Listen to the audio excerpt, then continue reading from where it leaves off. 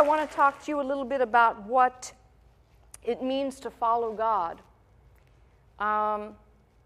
Because I think so much of what is presented to us in the social media, right down to the shelves at the grocery store, at the checkout stand, Christianity is presented as the absolute problem-solving, if you'll follow this pathway, you'll never be lost again, solution. And unless a person understands certain principles that are laid out, they're actually told to us in a story or narration, but unless we take them to ourselves to understand what this might mean for us, just as I did last week with Sarah and made the application to me and to you, this is another one of those messages where you've got to make the application. Now, I ask you a question.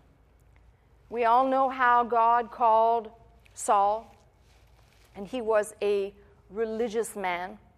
He was zealous for his cause and was against the Christians before his Damascus Road experience. And we might all be very familiar with that and say, that's great. And then Paul has this experience, and he's now blinded, being led into a city. A prophet tells him certain things. The scales fall from his eyes, and straightway he goes out and he begins to preach the word of God. And some heard this man and they did not believe. They didn't trust him. How could this man be saved? Do you know what he did before? Do you know what group of people he was aligned with? But if you follow the Apostle Paul's life from the time of his conversion in the 9th chapter of Acts, and you realize that God's hand is not only in what is revealed afterwards, but God's hand was working before. This principle, many times people will come into the church and they will not see that God had chosen Saul as a vessel up until whatever his age was, up until that 9th chapter of Acts. He was still a chosen vessel before the 9th chapter of Acts occurs in our chronological thinking. He was still a chosen vessel of God, having sat at the feet of Gamaliel, learned all of the customs and all of the religious understanding that then at the right time would be brought into the church, and only he with that mindset could explain other things that even someone like Peter would not be able to make plain to others. So God's hand was on this man before. We call that prevenient grace. God was acting before he knew it. And even in the elements that lead up to his conversion, where he's holding the cloak of Stephen as Stephen is stoned, even leading up to that point, God was still looking on. God was still very much present. Now, I ask you, before I get into my message, and I think this is really important, I had to ask it of myself, I ask you to take a minute and just think about this before we move on too quickly. It is hard sometimes to see God working in the before, in the where I was before God brought me here frame of reference. Now, I'm not going to ask people to stand and give a testimony. We don't do that here. Everybody has one. But how many can raise their hand and understand, looking back at wherever they came from, that was actually God preparing you for this time? That's almost all of you. That blesses my heart, because that tells me you have been well taught and you've received it and you understand it. There's many people who think that all the stuff that happens in their life is not relevant, and that all that stuff beforehand, there was no purpose in it, but there was a purpose. I taught a message one time about Joseph being in prison, and the title of my message was Joseph in Prison for a Purpose. Now, could Joseph have known when his brothers sold him into that slave chattel? Could the brothers have known, could Joseph have known that he would be put in prison, that he would be essentially left as dead in the mind or the eyes of his father, and that his being there in prison God would ultimately enter into everything that happened to make it that Joseph would save his people, all of his people, and essentially be a type of savior for his people in that time. But if you were only to look at what happened before, you'd say, no way. Now, don't do what most people do. They tend to jump to people who've had these great conversion experiences, and I know many people like that, and then they begin to judge, well, I haven't had something like that, therefore. No. I'm talking about every disaster you ever made, everything that has happened in your past that brings you to a time that then you can at some point turn around and recognize, God was in it. He was letting me find my own way and make my own mess and run amok as I did. God was there with me. He wasn't correcting me. He was not necessarily sparing me, but he was leading me. And so here we have this very same thing with Paul. And then suddenly, Paul is now not only converted, if you will, has this experience, but he receives and is filled with the Holy Spirit. That would be the 9th chapter and the 17th verse. And on he goes to preach, and he begins a ministry that has him moving around. He's going to Damascus and then on to Jerusalem. And then if you skip ahead a few chapters, you will find that Paul is going to somewhere turn up, going to minister in Seleucia, onto Cyprus, Paphos, Persia, and Pamphylia, and so on and so forth, to Iconium, to Lystra, Derbe, and the cities of Lycaonia. And we have Acts 15, which is the famous church council. You've got to skip ahead just a little bit, to the 16th chapter of Acts. And I want to deliver the message, but I also want you to think of what this means for you today. And there, again, are multiple messages in this. See, a lot of times we think God calls us. He found me. He washed me. He cleansed me. He spared me. He sanctified me. I'm here now, right? And that means that everywhere I go, it'll all be all right, right? Thank God you have a sense of humor about you. I think that's what happens not just for a minister, but as a believer and as all believers. We tend to think that because the Lord has found us somehow, we will stay in this realm and we will not deviate, or that the Lord will not bring us into areas that we are confronted with certain things that really defy everything we have come to know in the I'm here mode. So here we have Paul, and he wants to go off, by the way, to Asia. And for some reason, the Spirit did not let him. And then they want to go off to Bithynia, and somehow the Spirit did not let him. And now I'm in the 16th chapter, and I'll read a little bit of what I just said to you. Now when they were gone throughout Phrygia and the region of Galatia and were forbidden of the Holy Ghost, the Holy Spirit, to preach the word in Asia. Now, doesn't that seem counterintuitive? Because here's a man going to plant churches and to preach, but the Spirit forbade him to go. And that's why I said it seems clear to me that a lot of times we think, well, it ought to be this way because we've come to know this thing. The Lord ought to make this the way. It doesn't always happen like that. And after they were come to Mysia, and they essayed to go into Bithynia, but the Spirit suffered them not. Well, why not? I'm going to be here doing God's work. Somebody's got to get the job done, right? Wrong. And they, passing by Mysia, came down to Troas. And a vision appeared to Paul in the night. And this is kind of interesting because, I don't know anybody except for, that I would say I actually would believe, except for hearing Dr. Scott tell of Pop Scott, who had a vision. And I believe that he had a vision. I've not really known anybody who's had a vision, or if they've had a vision, I've not really known if I could believe them. Because most of the time they'll say, and the Lord said to me, and I think, well, if you got it so good with the Lord, tell him to come and tell me so I can hear it from him. But there was a lot of these different things going on, which I believe to be true. A vision appeared to Paul in the night. There stood a man of Macedonia and prayed him, saying, "Come over into Macedonia and help us." Think about that.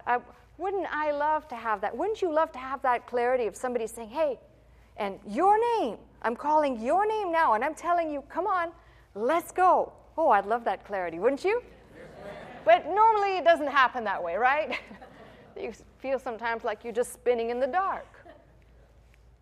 I mean, I'm telling you, some of my experiences are right here on these pages. Not the vision part, but the spinning in the dark, yes. And after he'd seen the vision, immediately we endeavored to go into Macedonia. That's one of those things that I love about studying the Bible, which is not my topic right now of what I'm going to point out. But if you see the switch after he had seen the vision, immediately we endeavored to go into Macedonia. It tells you that in this particular case, Paul was not writing. Some people say Paul wrote this part. But you can see the switch in after he had seen, and then we endeavored. Tells you there was another party writing this. We endeavored to go into Macedonia, assuredly gathering that the Lord had called us for to preach the gospel unto them. And that assuredly gathering is just simply one word in the Greek, sun bibezontes. And simply what that is being knit together in assurance. There was something that was, you could not tear us apart. We knew, like a page out of Oral Roberts, you know that you know that you know that you know. Just like that the Lord had called them to preach the gospel unto them. Therefore, loosing from Troas, we came with a straight course to Samothracia, and the next day to Neapolis. And what's interesting is once they get to Philippi, here's where they first end up going. On the Sabbath day, we went out of the city by riverside, where prayers were wont to be made. We sat down and spake unto the women which resorted thither.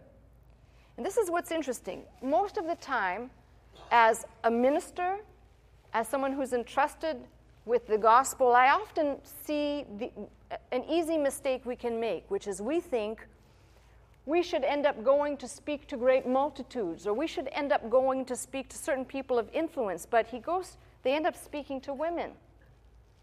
And in that day, women didn't really hold that much clout, although this woman was a businesswoman, but it didn't matter. They end up speaking to the women which lived there. And a certain woman named Lydia, a seller of purple, of the city of Thyatira, which worshiped God, heard us, whose heart the Lord opened. Another missing ingredient when people talk about how they win people to the Lord. No, God's got to open up the heart of someone for them to be able to hear and receive. And she attended unto the things which were spoken of Paul. And when she was baptized and her household, she besought us, saying, if you have judged me to be faithful to the Lord, come into my house and abide there. She constrained us. Now, the first thing I want you to notice is in today's day and age how people talk about ministry. This would be, bar none, a very disappointing missionary or evangelical endeavor to go to speak to women. Now, I don't say that as sexist. I want you to see this time to recognize that wouldn't have been a big victory right there. But something else is revealed here. See, God plants people in certain places, restrains Paul from going to certain places, to go to a place initially just to speak to this woman, you would think. Then read on with me, and you see in the 16th verse, it came to pass as we went to prayer, a certain damsel possessed with the spirit of divination met us. The Greek literally reads pneuma puthona, which is the spirit of Python, the spirit of the snake, which was she brought her masters much money by soothsaying. The same followed Paul and us and cried, saying, these men are the servants of the Most High God, which show unto us the way of salvation. Now what's interesting is I have had some of these spirits sometimes, not the python, but the one that just says, oh, you're so great, we love you. You're preaching the word of God, we love you. And they'll follow you around, they'll hit you with great flattery. But Paul could see through this spirit. It says she did this many days, but Paul, being grieved, turned and said to the spirit, I command thee in the name of Jesus to come out of her. There was a spirit inside of her that was now rebuked, came out of her the same hour. Now you might say, well, that's a good thing, right? That's a very good thing. But it's what happens next that leads up to not such a good thing. And when her masters saw that the hope of their gains was gone, they caught Paul and Silas and drew them into the marketplace under the rulers. You know, now that you've touched my pocketbook, you're going to pay. Kicked out that spirit that was in that woman. She's not walking around anymore singing the praises of Paul, perhaps, but the prophets are gone. F-I-T, are gone. Nowadays, you've got to clarify that, I guess, because everybody's a prophet. F-P-H-E-T.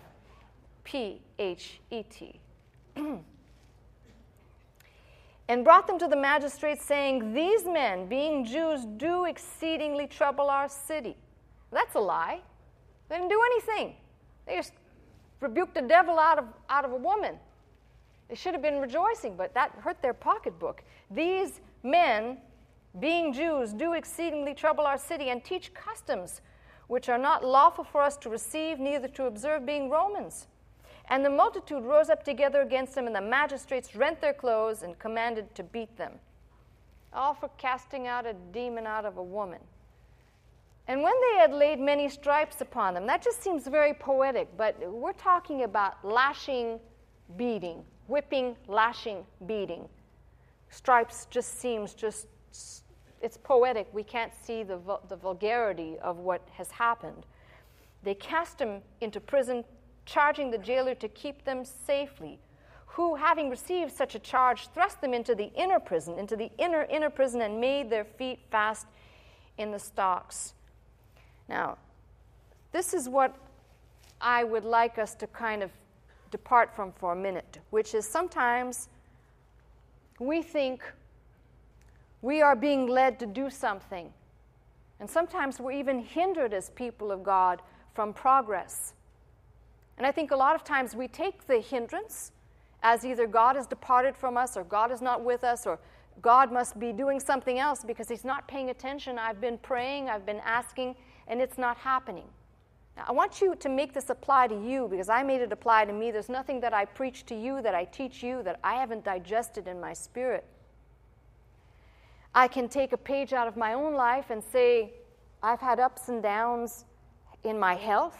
I feel relatively good today. In fact, I'd say I feel great today, but yesterday not so much, and the day before not so much either.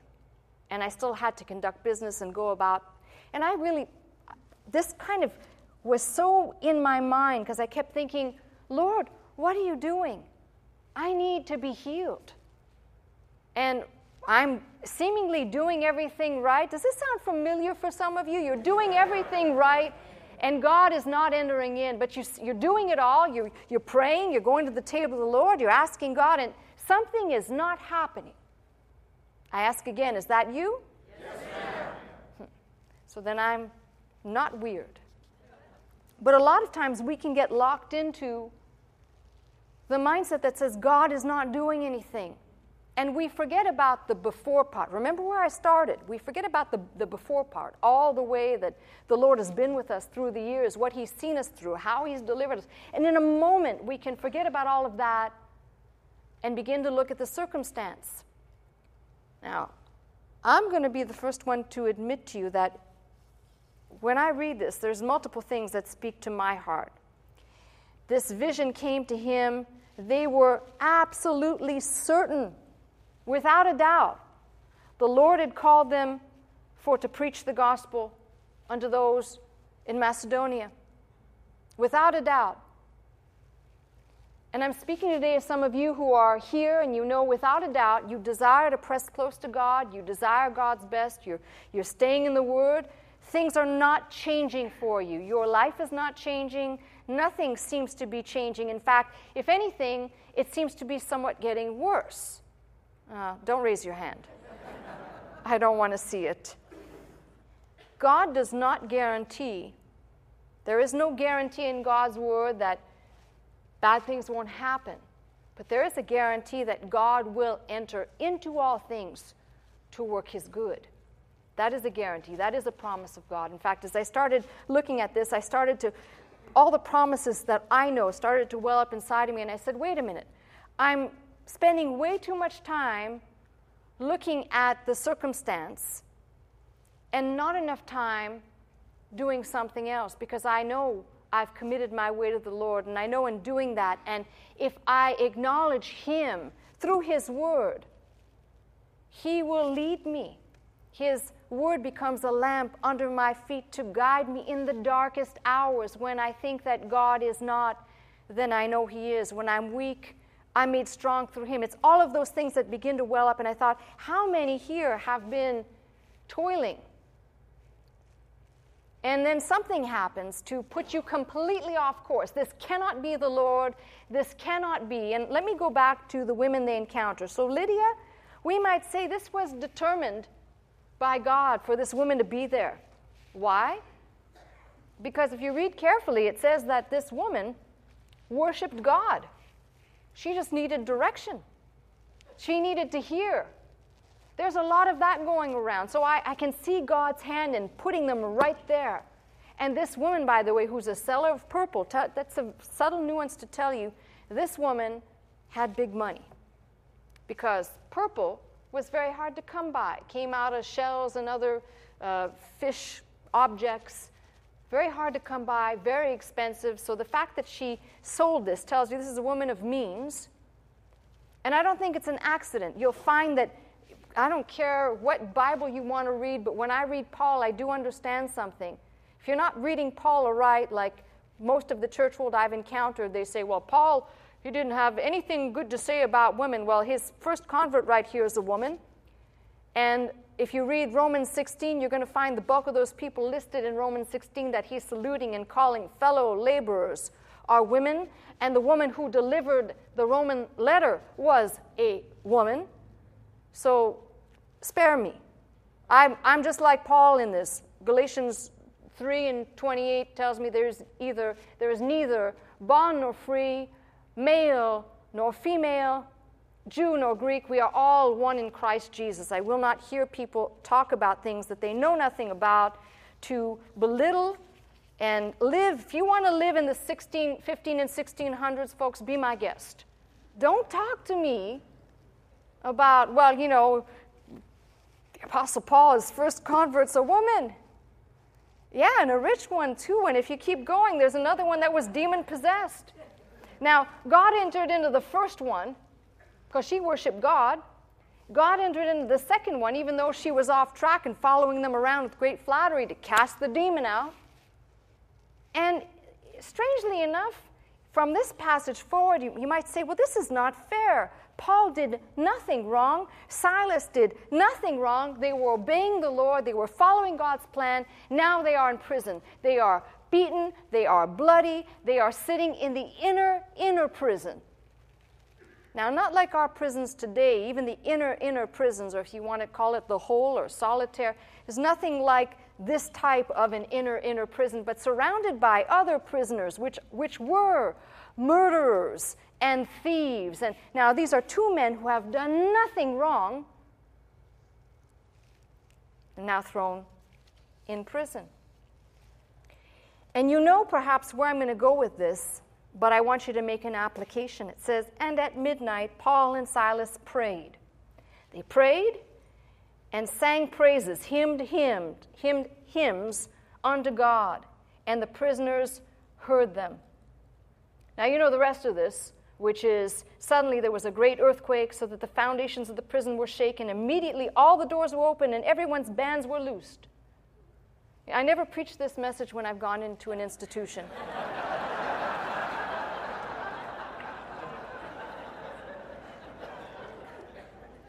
In fact, some of you guys were with me one of the first times I went in, and I was going to preach on Rahab. Because, because of her faith, she put the cord over the window. And then at the last minute when I got up to speak, I said, in my mind, oh, I don't think I should preach that. That could inspire some wrong thoughts. So it was like one of those last minute things. I switched gears, and my message today is the clay and the potter. Be safe. But I told you, never preach this in prison. You never know. But what I want to say is that most of us wouldn't be able to see God was still with them. And now, step out of this for a minute and realize two things. They've been beaten, they are bound, and at midnight in the inner prison, Paul and Silas prayed and sang praises, hymned hymns unto God, and the prisoners heard them. And afterwards, there's an earthquake. Now, most of us in that situation would come into it and say, Lord, bring the earthquake to open the doors. But instead, a remarkable thing happened. And this is something that the Lord prepared me for actually this morning, which is why my spirit isn't low about the attendance this morning. I was really anticipating it to be just about where it is. You didn't surprise me. I came understanding that there are some things that I cannot change. I came this morning to praise God because I know that as soon as I begin to look at the circumstance becomes a prison. The circumstance will hold me back. But if I begin to look at this and I begin to praise God and say, praise God for the situation. Praise God that you are here with me. Praise God where 2 or 3 are gathered, you are in our midst. Praise God for all of that. Then, hold on, folks. Then, that's another channel. But what I want to show you here is that the Apostle Paul and Silas are not like MacGyver. They are not trying to, hey, okay, you get over there and we're out, we're free. 30 seconds, it's going to blow up. They prayed. I know, it's good to be silly to get you out of this. I've read this before, I know what this is, and you start thinking, I know this, but it never applies to you, and it never applies to me.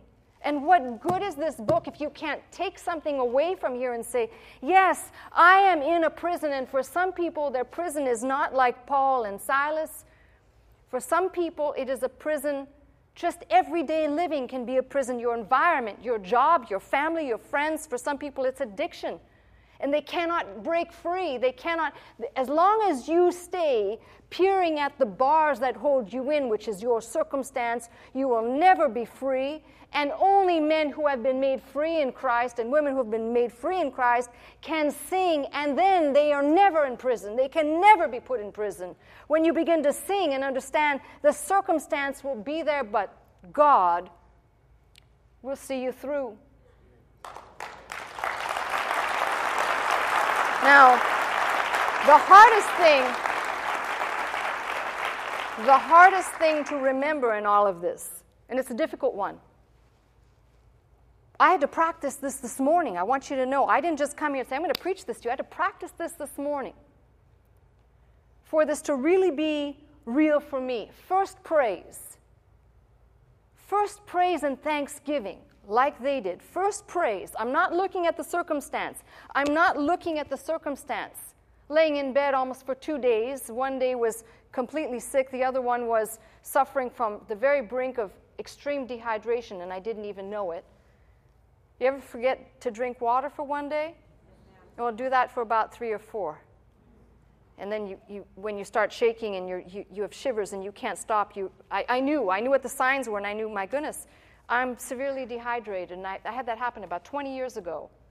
Well, it was 1998, so less than that, 20 years ago. Same day Dr. Scott went to the hospital that you were driving. Where did I go? Into the ER for dehydration. I went into the emergency room for dehydration. Same thing. So I knew the symptoms. What am I saying to you? I'm saying to you, it's easy to look at your sickness and say, I'm bound by this thing. It's easy to look at your circumstance. My financial frame is collapsing, or I have no personal life, or seemingly I have no friends. Don't laugh at that. There are people in this congregation that have very low social skills. That's not an insult. That's a reality check. And the ability to just say, I have a friend. Some people are friendless, and the reality is you'll never be friendless. You have Christ with you, and His Spirit is with you. But even that can become a prison. You might say, well, if a person's alone and they're free, how could that be a prison? It becomes a prison of the mind. When you have no one that you pray to God, but you have no one to open your mouth and say, will you agree with me? That's why I'm so glad we have our 24-hour phone lines, that if you're ever alone, after you've prayed to God, you can pick up the phone line and say, this is on my heart, and this is my prayer request. And you've made contact with somebody on the other end of the phone who's there 24 hours a day. That is another thing that separates this ministry from any other ministry. That's the purpose, being able to connect with somebody. You're never alone. You're never alone. Christ is always with you, and you're never alone.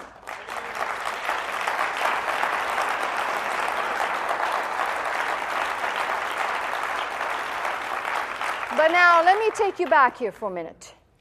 They've done nothing wrong. They're in prison. They've suffered physically. They start singing. And let me ask you, during the last 7 days, while you felt something was happening to you that was maybe your prison, something unfair to you, something you feel you cannot break free from, instead of praising God, you began to complain and lament and get down, and I'm going to use the D word, depressed in spirit. Instead of saying, thank you, Lord, I don't know what you're going to do with this situation. I don't know what you're going to do. I have an addiction. I have a family matter. I have been bankrupt now. I am homeless. Whatever your issues are, instead of saying, you say, well, how could you be praising God in the midst of that? Well, just look at these men. That's exactly what they did, and then God entered in. It wasn't the other way around. God didn't deliver, and then they praised. They praised first to God, and then God delivered. And until you get that principle, you will be bound by whatever has bound you as your prison. I woke up this morning and I said, I am going to put this message that I have studied into practice with you, not only just to preach it to you, for you to be liberated. I need to preach it for me, not only about my health conditions and about my other issues that I have to deal with concerning this ministry, but this church. You see, there's a great multitude out there that need this message of encouragement. They don't need to be told, send $59.99 for your special seed, whatever. They don't need that. They don't need to send away so you can get an anointed handkerchief. They don't need that. I needed to do that, though. So I just saw it there, and I said I needed to do that. I better not see this on eBay.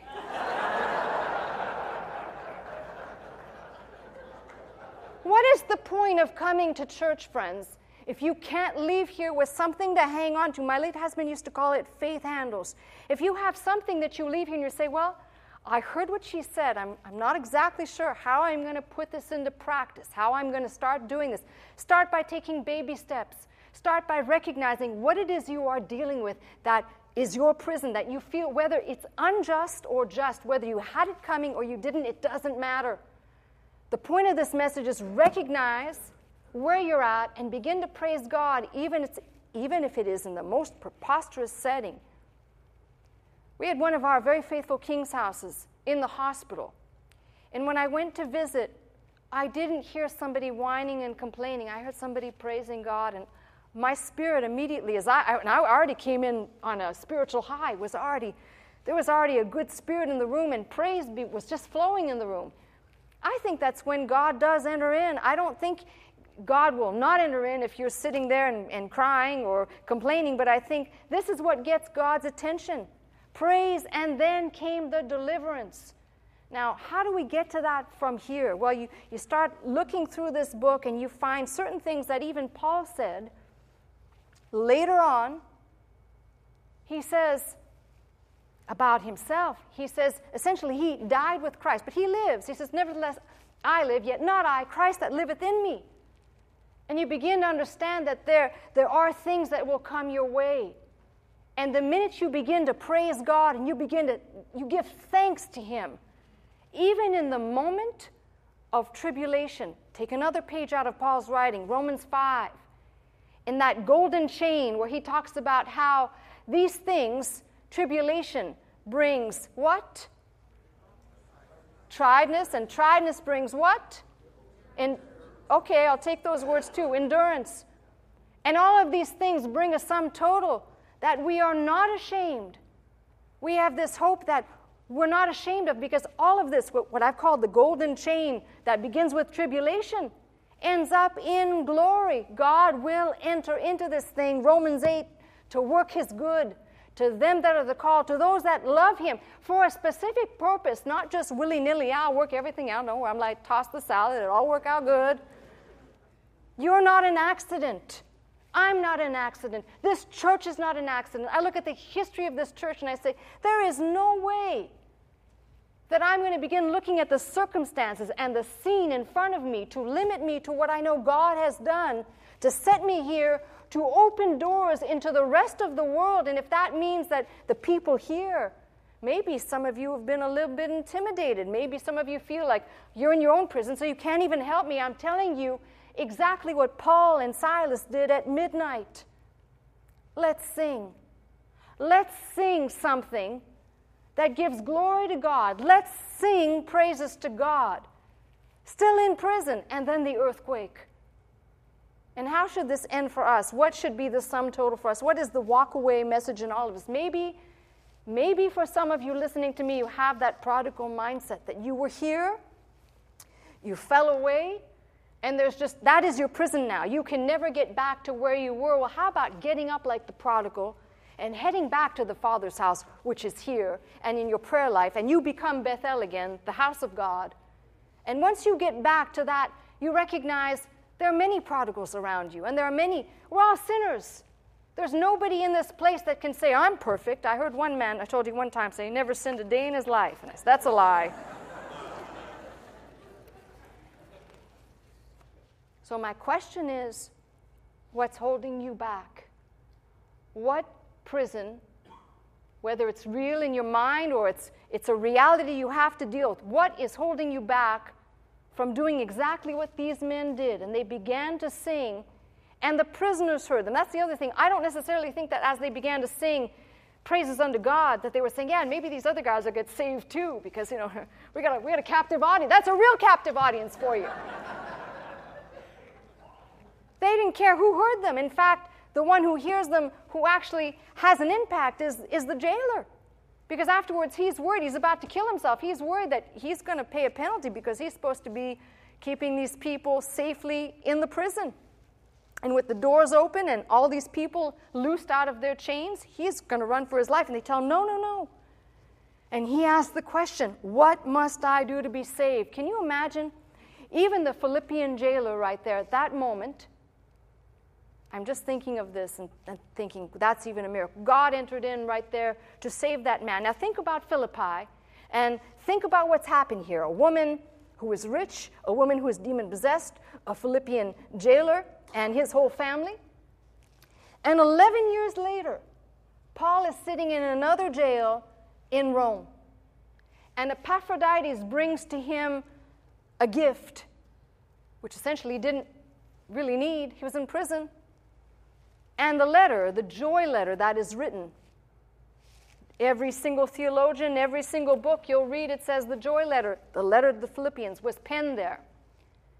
And you realize that these people must have been profoundly touched by the Word of God and by what they saw happen there at Philippi, because these people, above any other church, when all others would not help Paul, these came through. These were giving beyond what they had, begged with much begging for him to take. And he said, I don't desire this, but I desire fruit abound to your account to the Corinthians, who could never be like those Macedonian Christians. Why? You'll read it right here. The whole ministry at Philippi, ordered by God, touched by God, delivered by God. So I'm not sure where this message will hit you. I know it hit me. I came here today saying, after a great victory, normally we have this. It's a tradition here, right? After a great victory, right? That's what happens here. Everybody, oh, it's great, okay. Now, nothing surprises me. But I'm just telling you, and I want you to do the same thing. I won't be bound by this anymore. And the reason why I won't be bound by this is because I know the great things that God has for me, the design and purpose he has for me is much greater And at this moment in time, I cannot see the great things. I know the great things he's done, but there's great things ahead. I have to keep looking forward, looking unto him. And the times when I feel that new bars are going up and new hindrances are coming, instead of whining about them, instead of trying to get people to understand what it is, my first place is going to be to sing praises. So I'm going to ask you, if I'm Paul and you all represent Silas, are you ready to sing, church? Yes. Well, let's sing. That's my message. Come on up. I'm Pastor Melissa Scott, pastor of Faith Center, Glendale, California. I teach every Sunday morning at 11 a.m. If you'd like to attend services with us, simply call the 800 number, that is 800-338-3030, to join us. If you'd like to watch, listen, and learn 24 hours a day, simply log on to our website at www.pastormelissascott.com.